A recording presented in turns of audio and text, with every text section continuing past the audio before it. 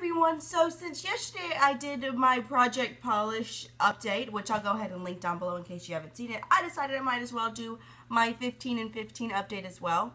Now most of these things I'm using almost every day, so if you check the bottom of my description boxes, it always says like what I'm wearing.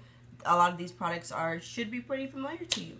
So I thought I would just go ahead and show you what progress I've made. Some of it's really good, some of it's not so much, so let's just go ahead. So the first one is this concealer. It's the Smashbox High Definition Concealer. I've actually only worn this once, and today was the first time because, and this is like a little spoiler alert, in my 7 by Spring video, which I'll link that below too, I have a concealer, which is the Benefit Fake Up, and I finished it up today, so I started using this. But that was the first time I've used it, so there's not really any progress to show. I think I'm about right there. It's really weird because, like, sometimes when I go to squeeze it, there's not that much that comes out. But it is a transparent tube, so I think I should be able to see the progress, if that makes sense. So I think that's where I am. The other... Oh, I'm sorry, I forgot to turn off my cell phone. The other base product is this foundation. Unfortunately, it's really weird because it's a very liquidy foundation. I've actually done a full-on review of this, which I'll go ahead and link below. It's the Maybelline Fit Me, but it takes a long time to fall down to where you can really see it, but I checked on the inside and stuff, and I've made that much progress. It's been about a month and a half since I made my original video, so I think in hopefully about another month or so, month-ish, I should be able to finish this foundation, so it'll be gone before I move, which will be really exciting. So that makes me really happy. I also, this is such a frustrating product. This is the NYC New York Color Smooth Skin Bronzing Face Powder in the shade 720A Sunny. It's the very famous, sunny bronzer. And I use this literally every single day to bronze up the perimeter of my face, down my neck, things like that. I don't use it to contour because I really think it's too orange. So you would think I would make a lot of progress on it. And I already hit pan when I started. That's all I've done. And I don't know why. I thought I had hit a hard pan, so I kind of scraped off the top. And that's not the case. You can see it right there. It's really light, and it looks really orange on my skin tone. So, I don't know. I really want to use this up this year. That's the plan. And like I said, I've been using it every day, but that's not a lot of progress at all. Excuse me, I have a cough for some reason. I've never had a cough before where I didn't feel sick. I feel totally fine, but I have a cough, so I don't know why. And then I also have this powder. This one is probably the most exciting as far as progress goes, because when I started this, I hadn't even hit pan on it, and it's the Rimmel Stay Matte Powder in 005 Silky Beige, and look at that.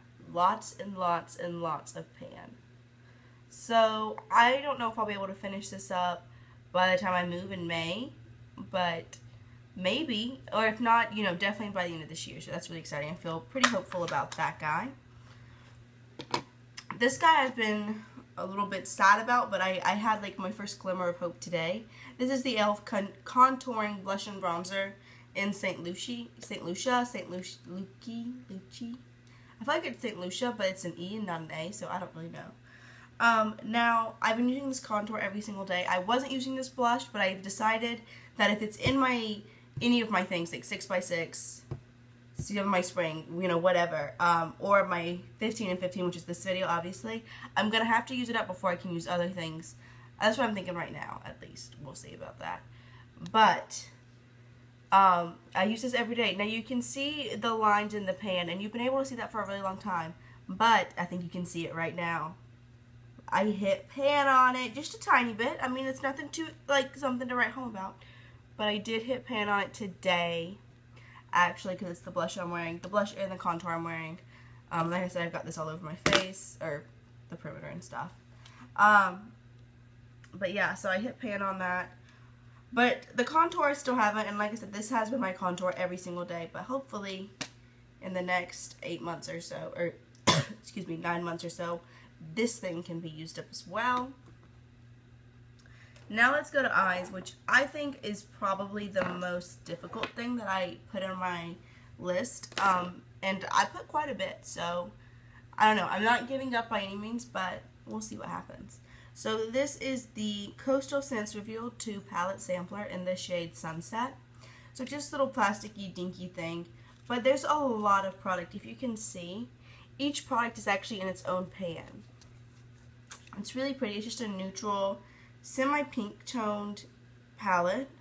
Little sampler.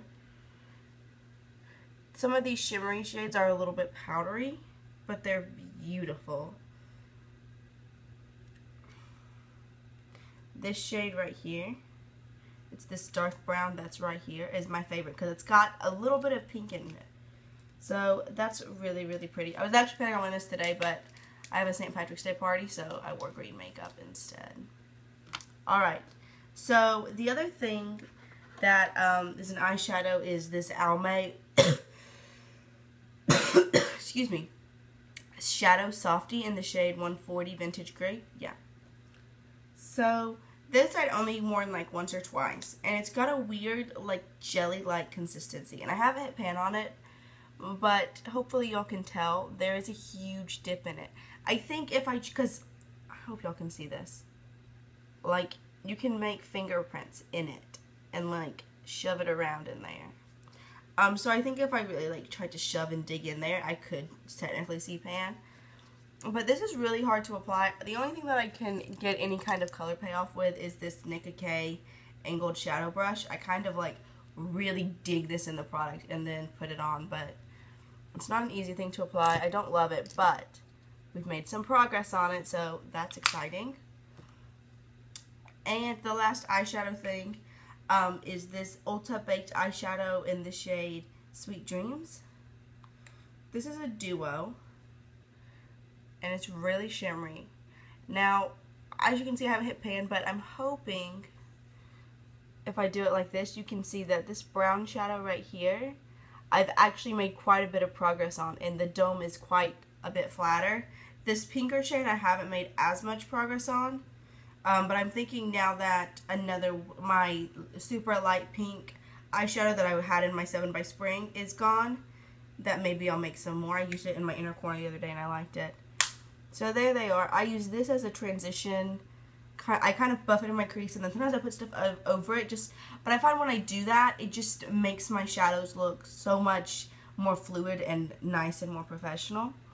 And then this pink right here, it's pretty. It's not super pigmented, but it is pretty.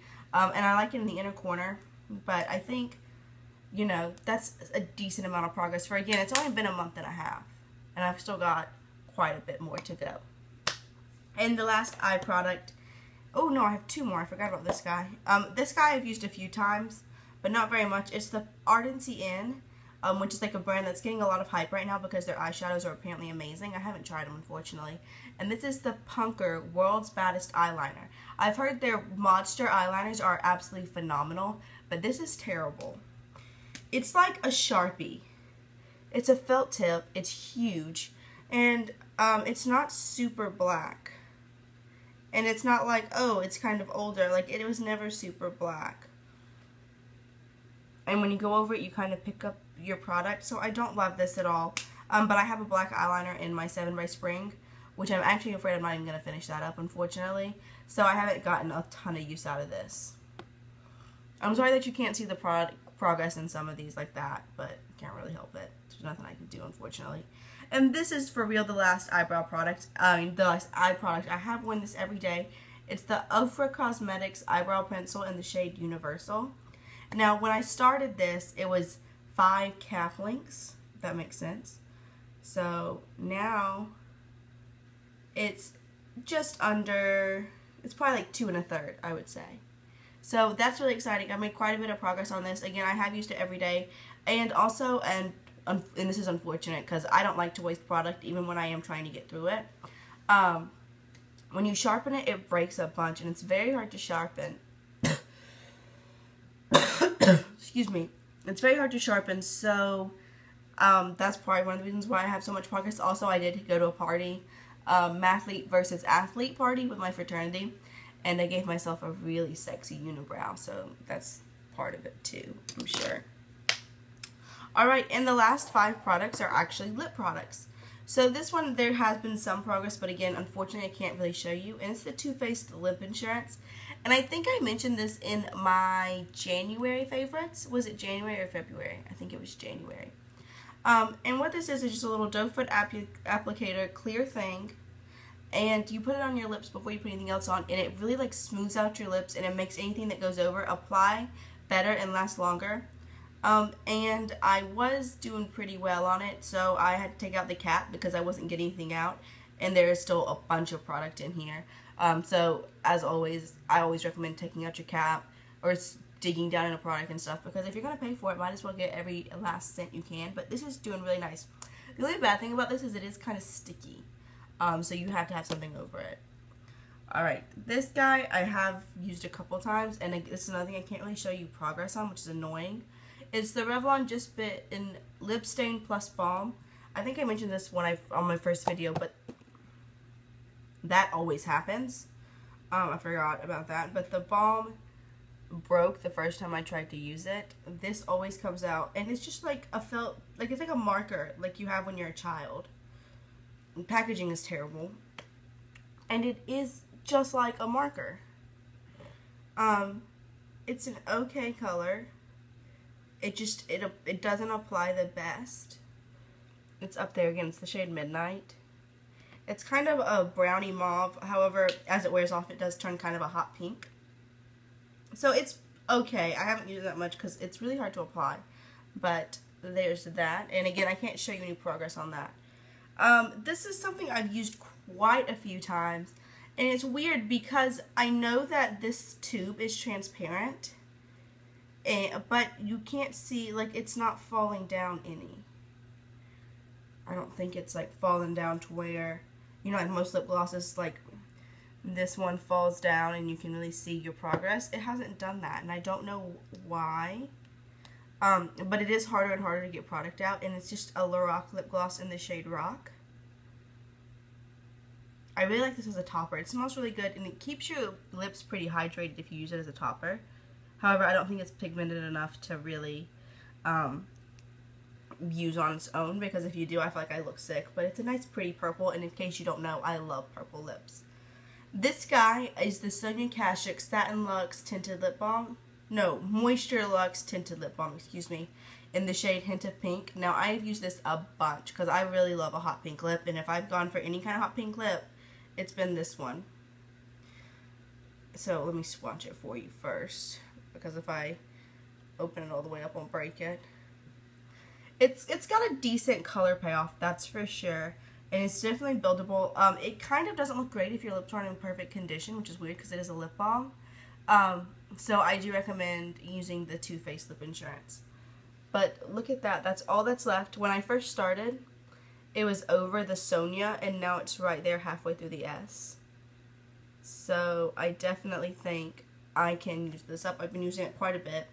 And I do like it. But it is, Sonia Kashuk is great, but it's a little bit expensive for the drugstore. So I don't love that. And the last of my 15 products is the Bare Minerals lip gloss. It's not a Marvelous Moxie lip gloss. It's just a plain lip gloss in the shade Cupcake.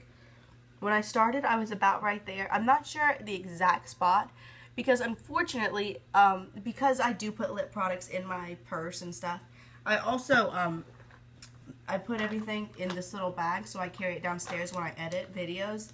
Or, like, not edit. Y'all know I don't edit. When I put everything in the description box so I can make sure I tell y'all everything I'm using. It does wear off the marker, but I'm pretty sure it was right around there, and now it's there, so I'm about halfway done. I actually have this over, what lip thing am I using today? It's an NYC 16-hour lip stain. It's in the shade Unstoppable Red. It's really, I thought it was an orangey coral, but on my lips it shows up really hot pink. It's that, and then I have this lip gloss over it. And this is just a really nice, it's pretty opaque, slightly sticky, nude gloss, like peachy, mauvey nude with some gold glitter in it.